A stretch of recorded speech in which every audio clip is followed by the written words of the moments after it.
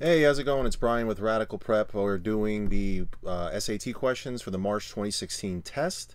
This is one where you cannot use a calculator, so you got to figure out how you're going to do this algebraically.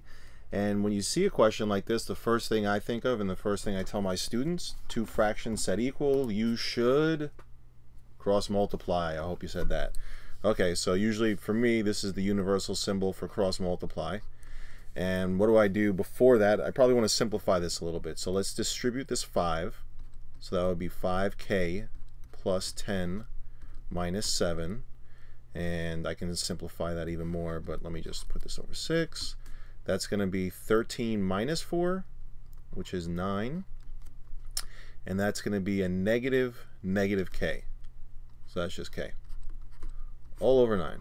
So sorry, I should have simplified this a little better, but 5k plus 3 all over 6 equals 9 plus k over 9. Let's cross multiply now. So we have 9 times 6 is 54. 6 times k, 6k. 9 times 5 is 45, and we'll keep the k there. 9 times 3 is 27. Okay. Now let's just move some things around. I'll move the 27 over there. Move the 27 over there. So we get, I think that's 27, right? 27 plus 6k equals 45k. I'm running out of space here, so I'll try and be as careful as possible.